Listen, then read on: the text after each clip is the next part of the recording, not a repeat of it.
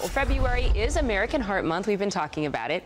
And of course, it's always about shining a spotlight on the leading cause of death for both men and women, heart disease. We're going to talk about some simple changes to your diet and how your lifestyle can be key in preventing heart disease. Nutrition expert Betty Murray is here with steps you can take to stay heart healthy. Thanks for being here, Betty. Thank you for having me. Now, of course, everybody's talking about food, and food is one of the main focuses of our existence. But some things that we can add to our menu are actually very, very beneficial in preventing heart disease. What are they? Absolutely. So the very great underpinnings of a heart health diet is a Mediterranean diet. And when you look at that, you're really looking at olive oil. Iberia brand olive oil is a fantastic choice. It's a cold pressed olive oil from Spanish olives, and it's very, very affordable. It's $6.29 at Walmart.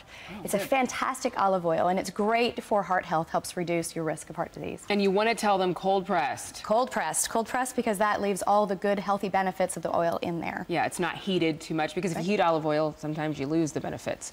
It's not just what we eat, though. Certain drinks, beverages, you're saying? Absolutely. So green tea, if you drink an average of 12 ounces of green tea a day, you reduce your risk of heart disease and heart attack by 50%. And Carrington brand has a fantastic biodegradable bag now, so it's actually compostable, and it's actually all organic tea. So Carrington brand is a fantastic choice, and you can find it everywhere, even at Walmart. That's wonderful. Okay, well, you're saving us money. Yes. And you also have a way to inspire lifestyle changes, because one of the things is just taking that first step. You got to have the motivation. Got to have the motivation. You have to exercise. So the other thing that we'd like to point out, if somebody has heart disease risk or health risks, is when you're exercising, you want to make sure that you take care of yourself.